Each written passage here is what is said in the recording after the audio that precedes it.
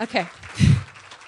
So, before we go on, I just wanted to give you a little, this is kind of our anniversary for us. We've been officially in business 2 years, but this is where we get to report our year and what we've done, and it's been an amazing year. Before I do, and Mr. Olalde, who, by the way, is the chairman of the Workforce Investment Board. He's not just a guy that works there. He's a pretty awesome dude. We love him. But there's some, Inland Empire has some pretty bad statistics. We are pretty much the worst in the nation for a lot of things, which is why we have so much of a need in our community. We have a 38% dropout rate in kids, just in general, out here. And if you're a foster, that goes up to 46%. Which, for a future, that's pretty dismal. Because like I tell my students, today we have a global economy, and a master's degree is like a high school diploma anymore.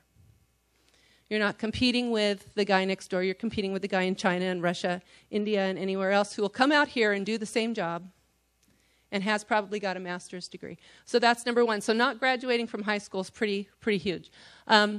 We know we have about a 15% unemployment rate, but if you go out to Coachella, which we're doing a lot of work out there, we're up to 50%. And if you're a teenager, like Rick was saying, it's 50%. There's no jobs. We know 15% of the homeless children, and 40% there's 15% of the homeless are children, and 40% adults right now fear they could be homeless. All it takes is losing a job, and they don't have the skills. This one shocks me. We have a 50% teen birth rate between 15 and 19. That is shocking to me. And that is simple education. But not only that, a statistic I heard at a county meeting not too long ago was 50% of junior high school girls in Paris right now are pregnant. That's astronomical. And that is a cyclical thing, because then we have the welfare, and it repeats, and it repeats, and it repeats, and it gets bigger and bigger, and it's mushroom clouding. And that's what's happening right now. 80% of those in foster care will lose their child back into foster care. So it just gets worse. Like Rick was saying, 2% of foster care actually go to college. Even though they have the opportunity to, and there's actually funding, they aren't told of the opportunities. They don't even know. Or they don't think that they can. They don't have the support system in place to encourage them to go. And he said it was abysmal. I don't remember the last stats, but it's a very, very small percentage of the community actually goes to college, even though they can. And the schools, especially community colleges, are overloaded. And I can tell you that's true because I teach them, and I am the nice one. I always let my wait list go, and I have right now 89 students in my online psych class. And it's supposed to cap out at 50. So, it's pretty tough. 65% of emancipated fosters are homeless within 18 months. Up to 60% of those incarcerated right now do not have a high school diploma. And one stat I heard from a CASA report was 70% of those incarcerated were once in foster care. Due to the stress of jobs, we're working a lot with migrant farm workers now because we're going out to Coachella. So I just found this statistic today. Due to the stress on the jobs and the stress of financial pressures, 26.7% of incidences like psychiatric and psychotic disorders happen in male immigrant farm workers right now. It's just so hard on them. And 62% of people right now in Riverside County are low to moderate income, and it's getting worse because of the economy. So those are some things I wanted you guys to see, the challenges we're facing as an organization and as a community. Okay, so who are we?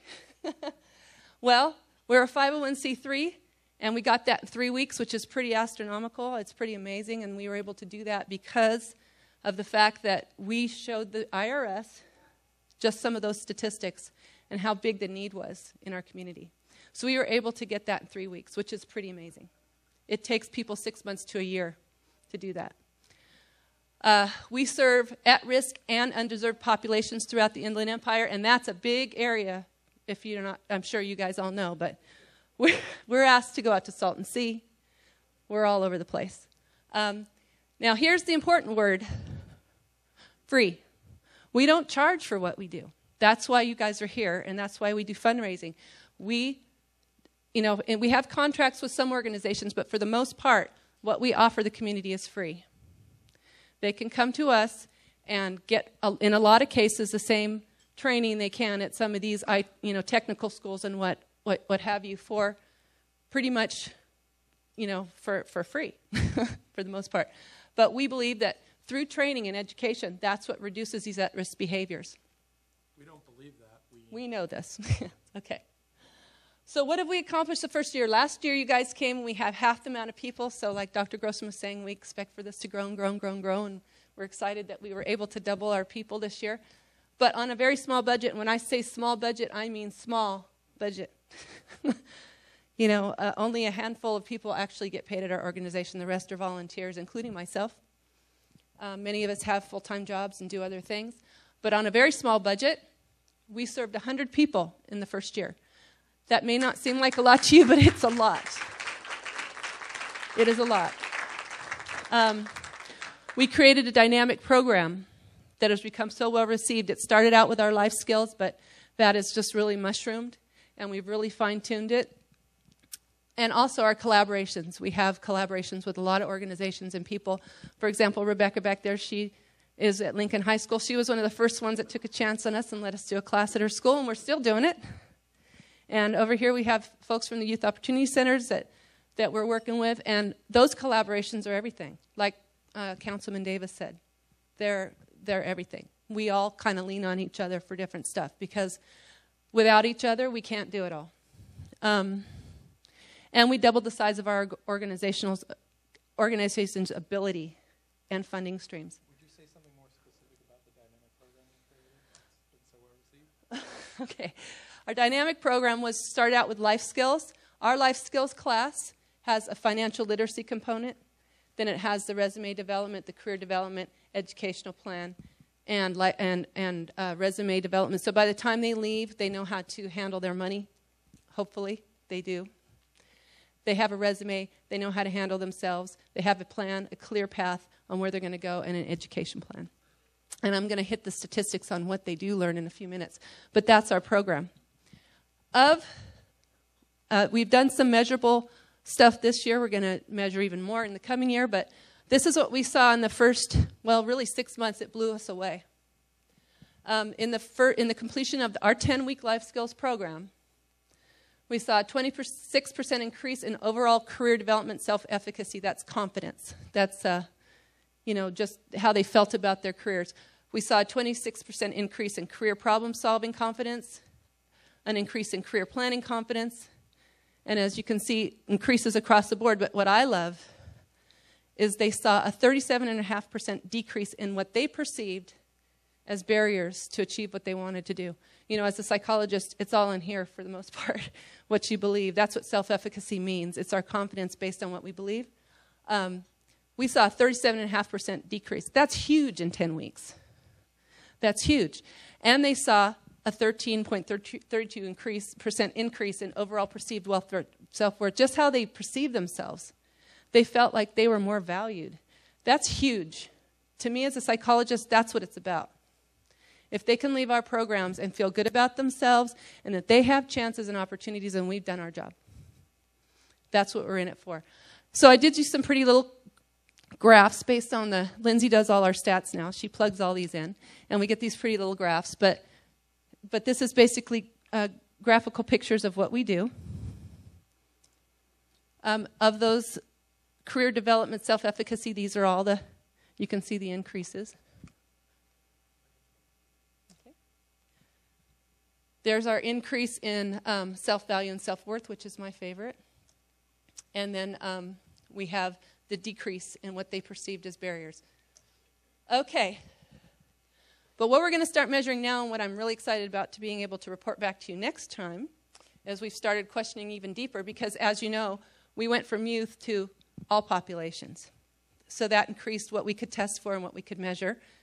So now we're going to, I'll be able to tell you next year the age groups, the genders, ethnicities, education level, employment rates, dropout rates, family size, teen birth rate, income level, all these wonderful things. And why do we have to do this?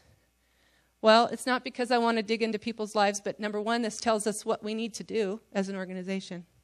but also this is what we're asked to provide to get funding. They want to know these things. Who are you serving? Why are you serving? What are they doing? And, right now, age, gender, ethnicity, and foster demographics, those are all very important in income levels. So I get to report those to you next time, and I'm excited. Okay. So how have we changed? Our board's been working, and we've been responding to basically the needs that have come up. And am I working? And so in doing so, we've had to make some changes. We amended our bylaws to include all populations and age groups. If you were around in the beginning, we were focusing on foster. Then we added youth. Now we're adding everybody because everybody needs it. And we found that our programs span all age groups and all economic areas and every kind of thing. So we expanded our services. Also, we've been asked to work out in LA County, Orange County, and like I said, we're looking into San Diego as well. So we're expanding. The word's getting out. Wait, was I done? Okay. And we add more diverse class times because we're doing adults, so we have folks coming in the evenings to classes and taking, opportunities to learn more. Okay, now you can go. Okay.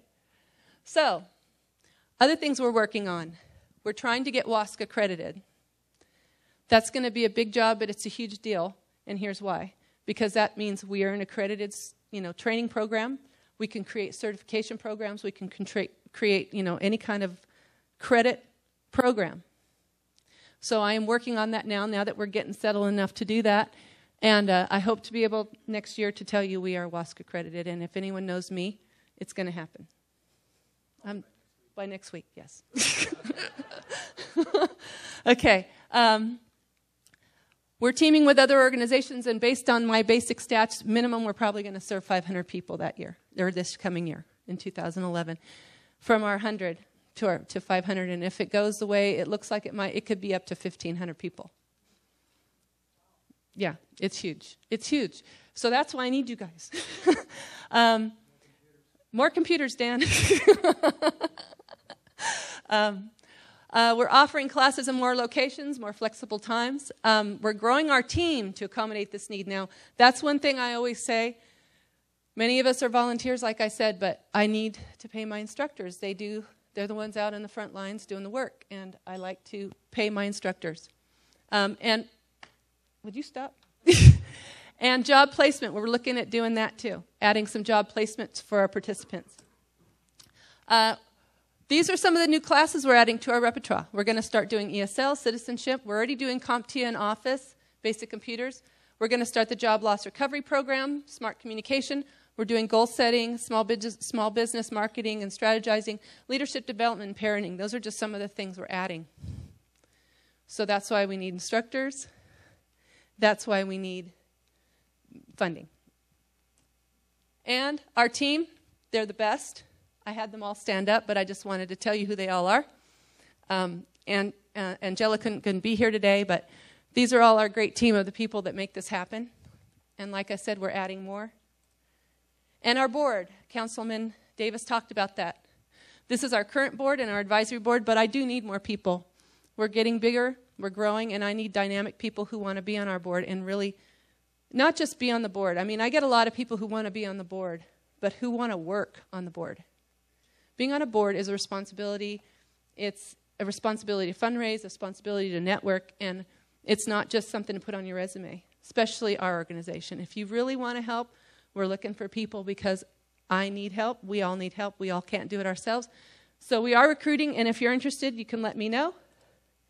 And most important, well, you wanted to touch on this. I'll leave this for you, but we got some really great awards this year. We're very proud of it, and I'll let you touch on it. And I want to thank you guys for all being here. I appreciate everything that you guys do to support us. Thank you.